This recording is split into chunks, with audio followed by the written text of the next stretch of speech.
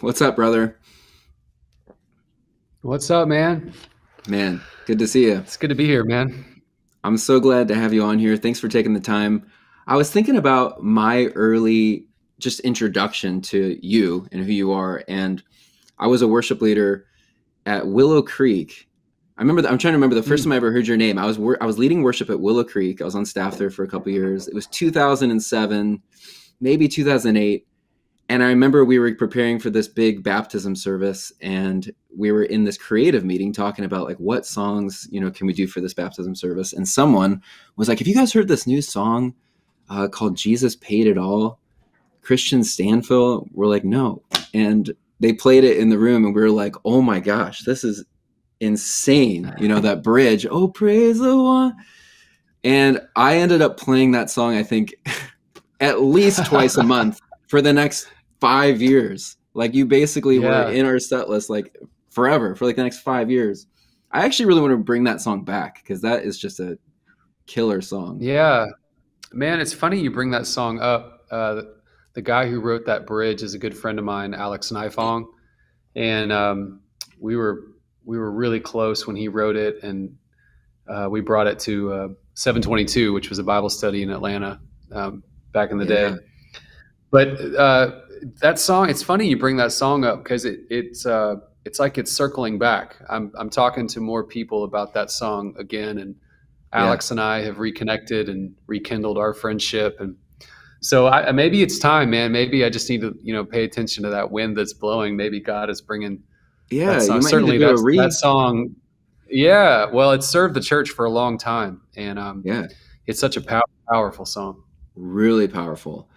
I remember watching 722 online. They were like the first worship live stream that was like ever happening anywhere. No one was live streaming worship before 722. That was pretty wild. Those were cool days too. And then I was thinking too, I remember being at Passion 2012, and I was standing in the back, and you were leading worship. I think you were doing like One Thing Remains and some other song. I can't remember what other songs you were doing there. But it seemed like a big like passion moment for you. But I just remember I was standing back in the back by the soundboard next to Jason Ingram, and Jason, I remember we were kind of just like, man, this guy is like he's so good, like this is amazing. And I remember Jason just being like, oh man, his parents are so proud of him. And oh wow, I don't know if your parents were there or like standing in front of us. I don't even know, but I just remember him saying that to me. And just being like, man, this is just so cool to like kind of watch. Like, I think it was cool for Jason to watch your journey, then in that stadium there. So tell us about how you started leading worship, and how did you get started with Passion? Well, I started leading worship when I was in middle school. It turns out this is the story of a lot of different worship leaders, but our middle school ministry needed a worship leader to lead some songs, and word got around that I had a guitar and I was trying to figure out how to sing, and more or less I got pushed out on stage against my will. I think I told the guy who asked me no probably 2 or 3 times before he finally was like, look, man, I'm not asking anymore. I need you to do this. Yeah. And that, a lot of trial and error, of course, but we saw God do some really special stuff in our youth ministry all through high school. And I just thought, man, God, if you let me be a part of this, helping people connect to you through these songs, then I want to be a part of it. And so led all through college. I met Louis at a student summer camp that he was speaking. He was one of the speakers at the camp, and I was one of the worship leaders. And we met and started talking. And Louis, he was like, man, I love you. I want to be your friend. I just believe in what you're doing. And it really just started off as a friendship. Yeah. And then he asked if I would come be a part of Passion 2005 in Nashville as a leading worship for a community group, kind of a smaller group off the big gathering in the arena. And I've been a part of it ever since. And fell in love with the family of people here. Fell in love with what God is doing at Passion, and to be honest, I'm still a part of it with a lot of the same people. So, Yeah. however many years later, 17 years later, here we all are still doing it, and still have Yeah. amazing stories to tell. So are you on staff at the church?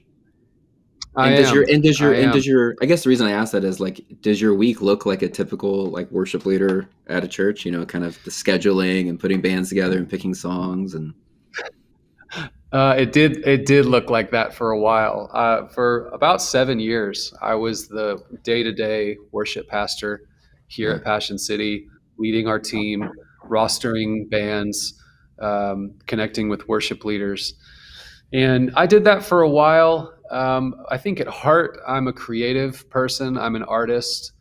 And I think the way that I serve our church and our house and our team the best is when I'm creative and I'm writing, and I have some space to do that. And so now our day-to-day worship pastor is a guy named Jeff Johnson, who is doing an amazing job leading our team, rostering bands and doing all that. And I support him. I want to be an encouragement to him, hold up his vision. I'm still leading almost every Sunday here. I'm still connecting with young worship leaders here, but I have a lot more space to dream and write and be creative.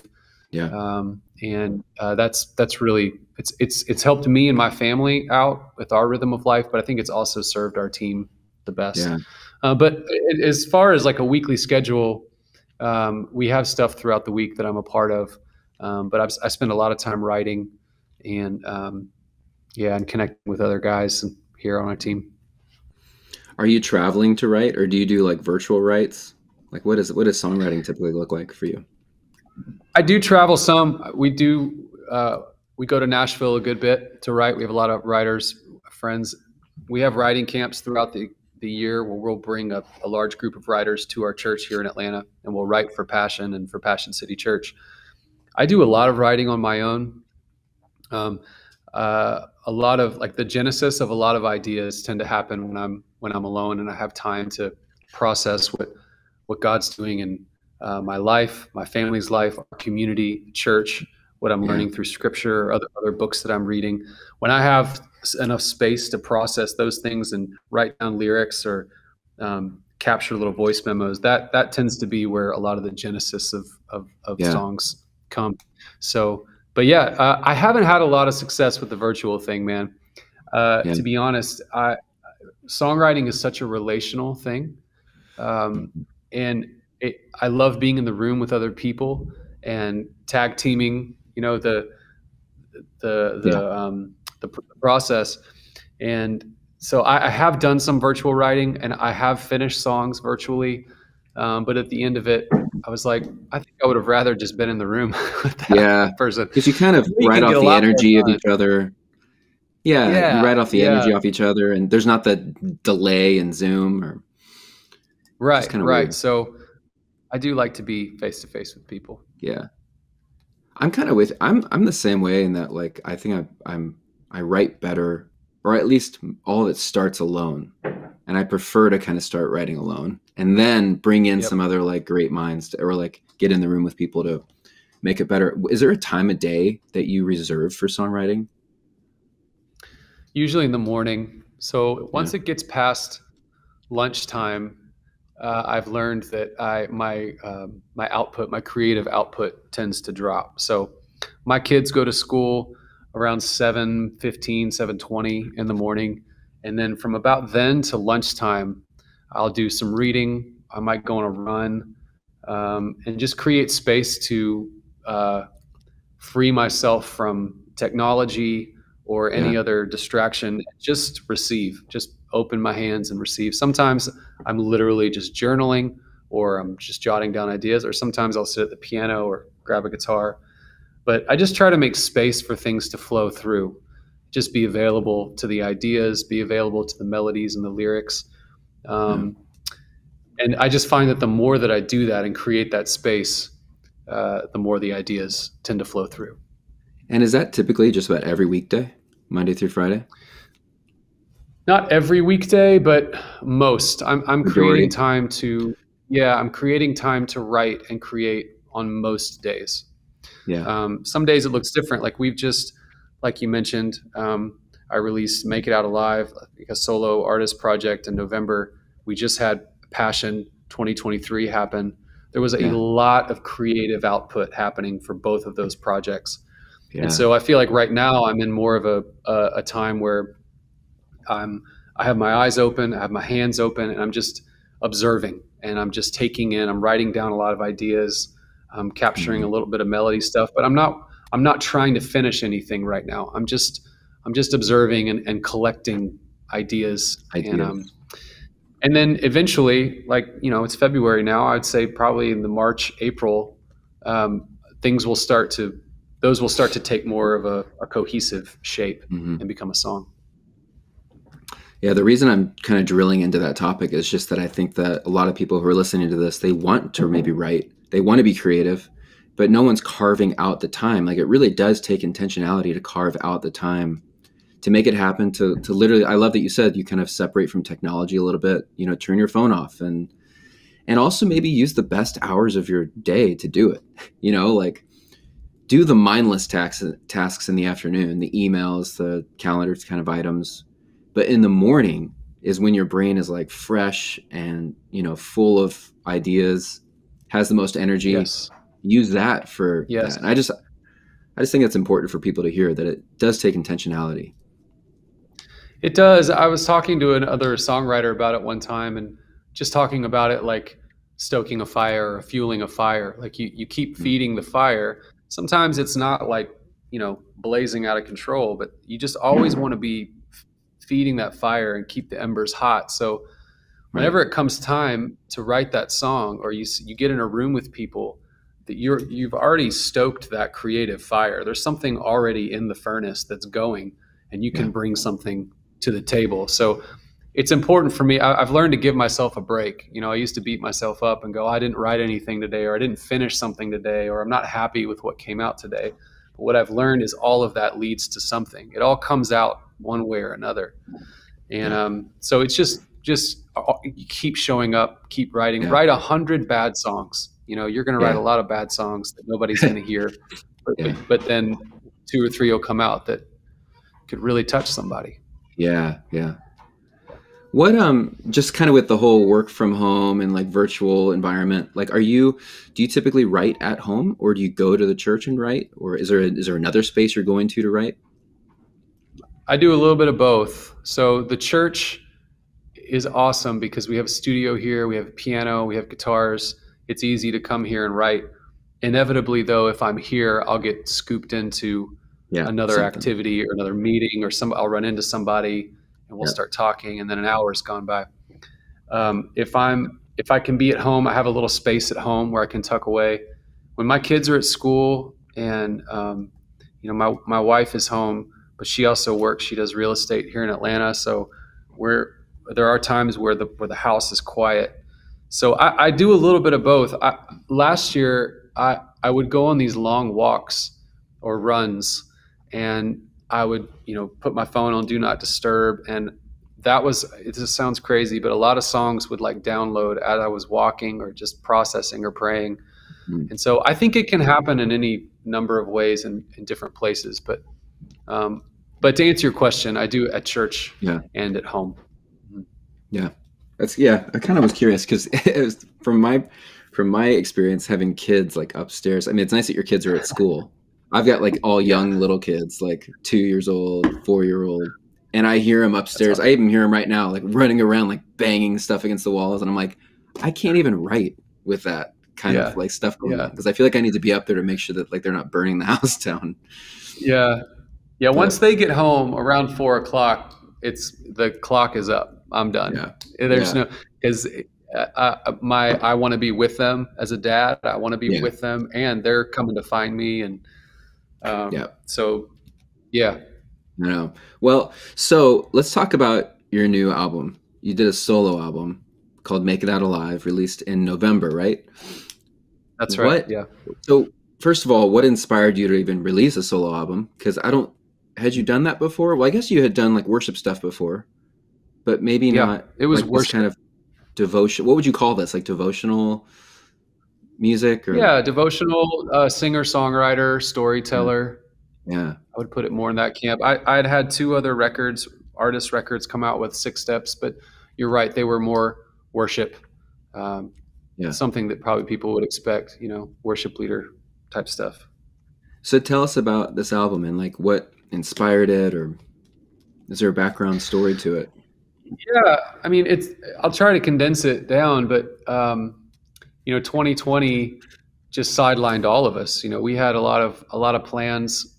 I know everybody's tired of talking about 2020, but it actually plays a big role in how this record happened. We had a full schedule of stuff that we were ready to do in 2020. It all went away, got canceled.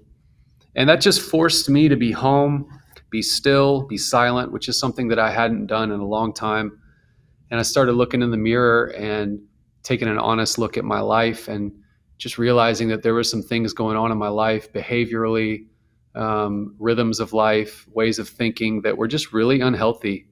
And after years of going unchecked, they had grown into something that was just not okay and not good, some addictive behavior that I needed to address. And so it was time to deal with it. So my wife, my closest friends here in Atlanta, Louie and Shelley, were a big part of the process. Counselors got involved. I just started like digging up all of this stuff and realizing that like the topical issue really wasn't the issue. That was like a symptom of something that was like much deeper. Yeah. And so I started this process of like excavating and digging up all of the junk and finally looking at it for what it actually is. And that's hard work, man. I don't know if you've done that kind of work or if people listening have done that kind of work, but like, it's not easy. It's exhausting. Yeah. I would get done with a day. I went to this like counseling intensive in Tennessee for a while, and I would get to the end of the day, and I literally would have felt like I had run a marathon. Like my body was exhausted, my mind was exhausted. I had no more tears to cry. I mean, it was just. Yeah. But through that process, I started to come back up to the surface, and my heart started to sensitize again to good things and God's voice, and I was becoming like flesh again. And through that process, getting healthy and getting whole, I started to write these songs, and they were more like journal entries than anything else. They were more conversations with God or conversations with my soul. And the honest truth is, bro, that I didn't think that I would share the songs like with anybody. I've written songs like this before, and they were just more like therapeutic, like just like this was really good for me to process. But what I started to figure out is that people who are struggling with some of the same stuff I was struggling with, or just because life is hard, we feel like we're alone in all of it. And that would break my heart, because that's how I felt for a long time. I can't talk to anybody about what's really going on, because if I do, people will think I'm a freak. But the truth is that we all carry brokenness. We all struggle with something in life. And people are just waiting for someone to be real about it and go, I'm hurting, I'm broken, I'm struggling. So I thought I started to pray about it. I started to talk to some people about it, wise people about it, and process with our team here in Atlanta and go, I think I want to put these songs on a record.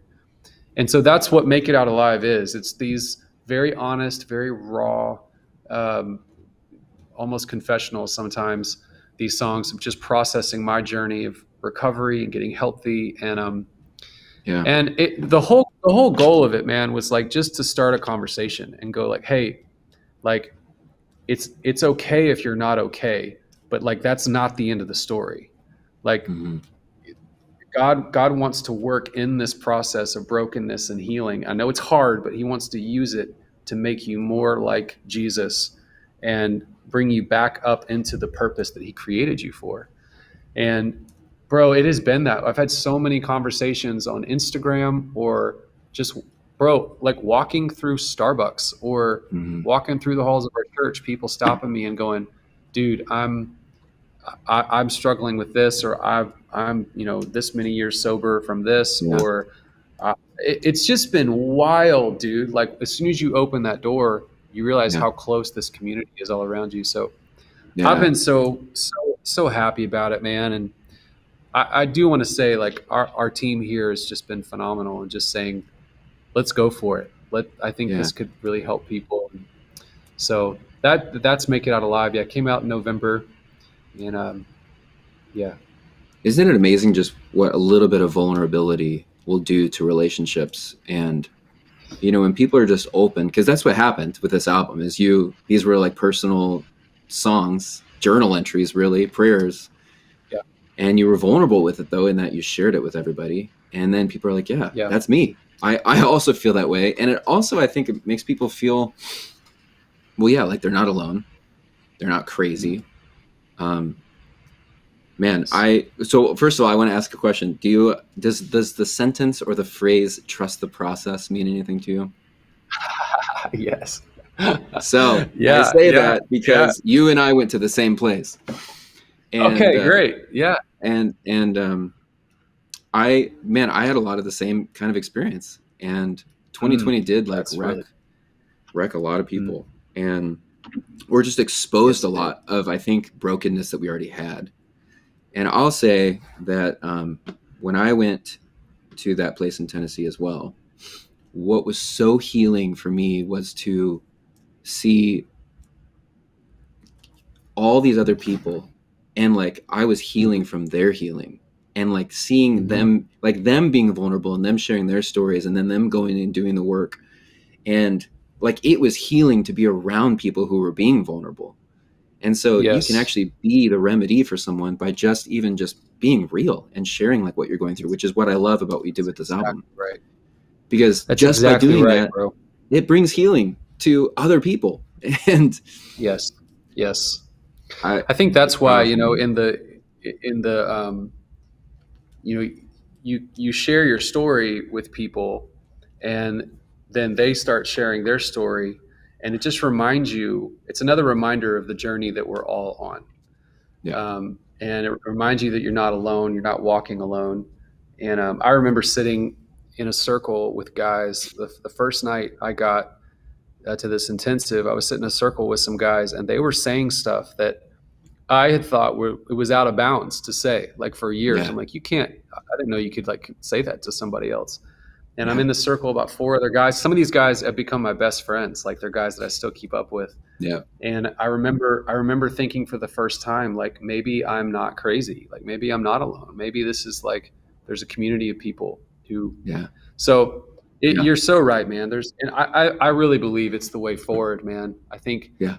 I really hope and pray that you know that that the days of playing church are over, but like we can Yeah. actually be the church and be vulnerable and be real with each other and hold each Yeah, other man. up in the high times and the low times. And Yeah. yeah, Man, I love that. It's kind of cool to hear that you went to that intensive. Mhm. That was a Yeah, life changing experience for me. And I really hope that me too. everybody could experience something like that. And really, what it was just people being really real and being able to talk about.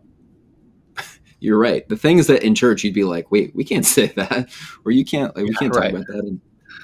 But it's something that just it kind of levels the ground. So I appreciate you doing that. And I mean, we're here to Yeah. talk about your album, but actually, I was just going to say that during that time, I actually also wrote a collection of songs that were just my Mm. own personal prayers, vulnerability, really, as well. Like they're just, and I'm actually releasing them in a couple of weeks, and I didn't know if I was going to, Oh, but I'm rad. going to. Oh, So that's awesome, dude. Way to go. yeah, I'm When does it excited come about out? that. What's it called? It's called Spirit Songs, and Yeah, beautiful. comes out February 24th. And they're just the Congrats, man. songs from my spirit. Like these are my prayers to God, Yeah. not worship songs. Bro, we need more of that. I think well, I'll just speak for me.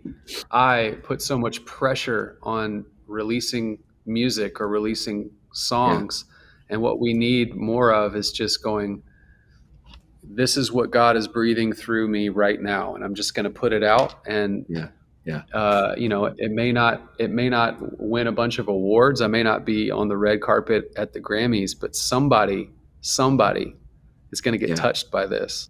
yeah. And Somebody, yeah, just take the pressure off it, man. And just go, this is what it is today. Next year, I might have a different collection of songs, yeah. and that's great too. you know? And you have to like, yeah, I know. And that's kind of a scary thing. I'm sure there's probably lines on this record that you were like, oh man, I don't know if I can say that or if I can like actually put that Yeah. out there. Yeah, that's true. Mm-hmm. I'm thinking about, there's a line in one of my songs that says, I sing these songs of faith because I know they're true, but honestly, there's days I still doubt them. Yeah. Doubt them too. And I'm like, I don't know if I should say, if I should say that, but Yeah. I feel like it's just, it's real, man. It is. So, it is. That's great, man. Tell us about, like, is there, just to close this up, is there a specific song on Make It Out Alive that you would love, you know, for a worship leader listening to it right now? Something that, one that like really means a lot to you that you're like, I really want people to listen to this one. If they were to listen to one. Yeah. Well, I think the title track is probably, it means a lot to me. It means a lot to the process.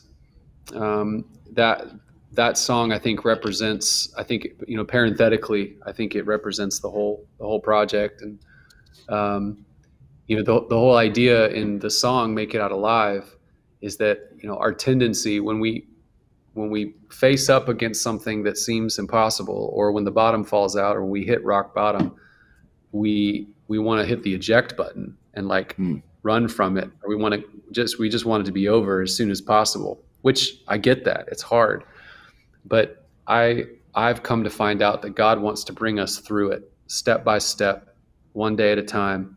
And that is hard work. Like, we want to run and hide. We would rather not fight, but in the perseverance, right? I mean, this is in scripture in James. It's like in the perseverance that produces something good, produces something godly. So when things get hard, we persevere in it. We take one step at a time with Jesus and with other people. And before we know it, and man, I've lived this, you look up one day and you go, I'm not where I was a year ago, 2 years ago. Right. I made it out alive. I'm here, and my head is clear. My eyes are clear. The light is shining on my family, my life again. And so that song in particular is just one that I really want to encourage people who find themselves in a really tough spot to go, lean into it, do the work. This time you curse it. I think you get there and you go, I don't want to be going through this, but it ends up being the greatest gift that God could give to us, is that humbling, that discipline, because it produces something in us it's really beautiful. So I think my encouragement would be, just lean into it. So, you know, that's the whole bridge of the song, is step into the furnace, let the fire serve its purpose. You know, it hurts, man. It hurts so bad, but it's refining. So yeah, that song means a lot to me. It's so good, man. Well, I would encourage everybody to go check that out, listen to that. So my final question for you is, if you could go back and tell a young version of yourself, think back to like Kristian Stanfill, 2006, you know, the Jesus paid it all days, even maybe even a little bit before that. Yeah. Or you're sitting down for coffee with a new young worship leader. What's some advice that you'd give yourself for the road ahead? What would you say? That's a great question. The first thing that comes to mind is I would say, you can't do this alone. I think that would be what I would tell somebody. You're going to need people. Like, I have in my life, I've got 2 guys that I am just brutally honest with, oddly specific about everything going on in my life. And if I didn't have those guys, I wouldn't make it. Like, I wouldn't be in my right mind, and things would get squirrely real fast. They did get squirrely. So I think for a long time, I thought that I could do it on my own, or I thought I had to, in my own strength. I had to figure it all out on my own. But what I've learned, especially over the last few years, is that we weren't meant to live this life alone. We weren't meant to lead alone. Community and family is everything. So I would say, find your people, man. Find people that you trust and that you can open your life up to. Not like generally, like, you know, but like people that you can be really specific with. So I think that's what I would say, is you can't do it alone. Isn't it interesting too that I was thinking about my experience in Tennessee, and that it was easier to do that with people you just didn't know, or the people that they didn't know who you were and they didn't know where you were from, and you probably maybe would never see them again. Although I'm still in touch with all those people, a lot of them still Yeah. as well. But Yeah. if we could somehow Yeah. You harness have to how to do create that, it. yeah, you do. Yeah. You have to create it. You have to instigate it. So like, I'm not good at this part of things in life. So I've had to learn how to do this, but like you put it on the calendar.